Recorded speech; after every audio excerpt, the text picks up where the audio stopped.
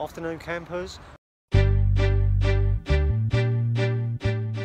It's Thursday, snipes behind me, second session of the year. First session, or first overnighter, went a little bit like this. Well, good morning campers. What a nightmare. That was a traumatic night. It's probably the worst night I've ever had on Snipe Lake. Solely because there must have been probably a dozen ducks on here, and when they weren't shagging, they were diving on my baits. I think I've had to redo my rods 4 times. It's just been a trauma, an absolute trauma. So I'm back having a little walk about. There's quite a few people on here today, and I don't really like fishing here when there's a few people on, but if I didn't, it'd be another week gone by. So I'm just having a quick mooch about and see what I can see. Alright campers, I'm back. It's 6 o'clock in the evening. Check that out. Daylight. Love a bit of that. Right, so I've opted to go in swim 5, solely because when I did a couple of laps after work, I saw a fish show in open water in front of 5, so I thought that'll do for me. I've got a spot down in the margins to my left. I'll show you that in a minute as well. And I've sidearm cast to the island. Now that could be a little bit dodgy, to be fair, because there's a couple of ducks and they've started diving already, and after last week's debacle with the diving ducks that drove me mental, kind of making a rod for my own back there, I think. But they've buggered off at the moment, so hopefully they'll stay away. While I'm at it, I just want to say poor old Ben's not with me today. He went home early because he's got a serious case of the man flu, so he's tucked up in his bed, sweating buckets probably, so I hope he gets better soon. But yeah, so I'm on my own in 5. Last year, my second session on Snipe, ironically, coincidentally, was in 5, where I had that 23.4 common, £23 4 ounce common, I mean. So, and that was in open water to a showing fish. So let's hope history repeats itself and I get some sort of action. But like I said on my last session on Daughters, there'll be plenty of camping on Snipe, I'm sure. So I'm feeling positive. Fingers crossed. And I'll show you my spots. Right, so my right hand rod is on the corner of the island, side arm cast just to over there, avoiding that tree. I've got a cut down brown cell pop up on that one, solely because that's where the ducks have been bombing about, and I want to keep everything as dark as possible. You know I like me white, so I've left that one alone. I don't really want anything visible for the ducks to see because it's a little bit shallower over there. Second rod is open water just about there. That one is a white pop up on a Ronnie, and that's solely because I saw showing fish there, but because there's no features there whatsoever, and it's a little bit deeper, I quite like the thought of a little bit of visibility there for the fish to hone in on. Chucked about 25 boilies around that with a catapult.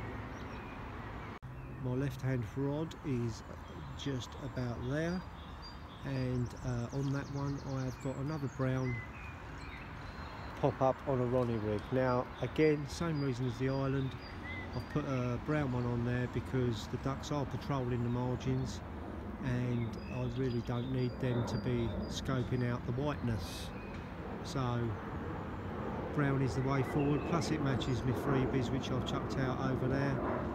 Probably about 20 broken boilies and some brown pellets, so that's where we are, people.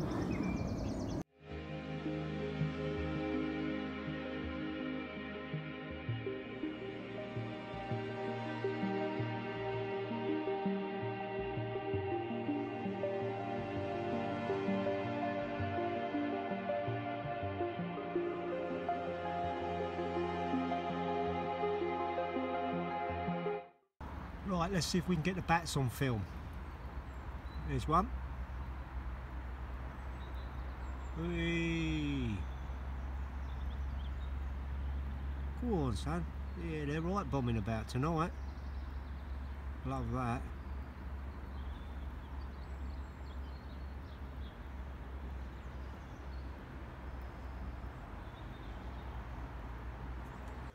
Morning again, campers. It's just gone 5 o'clock. Woken up by the birds singing in the trees. That's lovely. It's a sign of things to come. Sadly, I haven't been woken up by my buzzers racing off. Heard a couple of shows last night in the dark. This morning at just after 5 o'clock I saw a fish top in open water.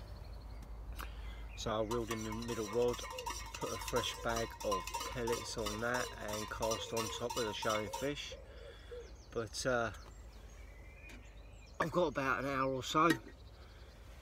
So we'll sit on that and see what happens. It is cold this morning though. I've got a bit of frost on my unlooking mat, which is a bit of a trauma. Definitely feel it in my toes. But yeah, started off on snipe as we mean to go on. A little bit of a tough night. It's alright though, we'll keep going. Got to be in it to win it, haven't you? It's good to be back.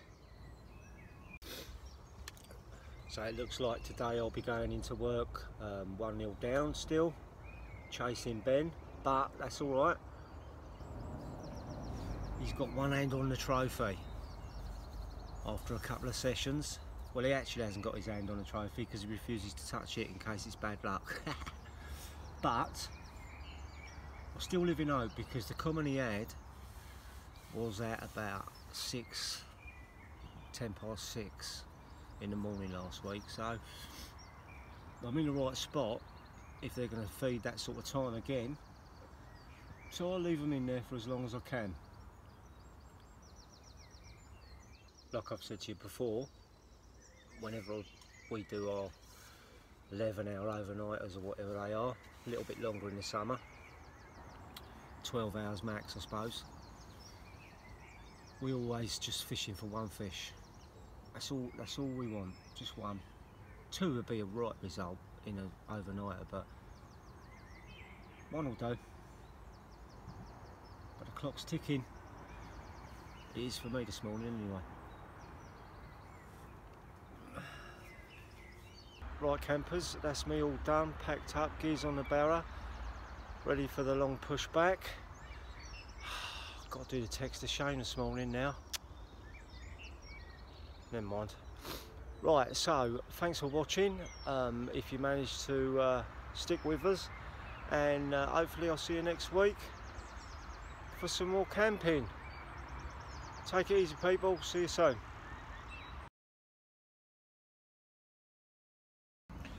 Right campers, after last night's very poor show, I've just finished work, so I'm going to go and have a little stalk about.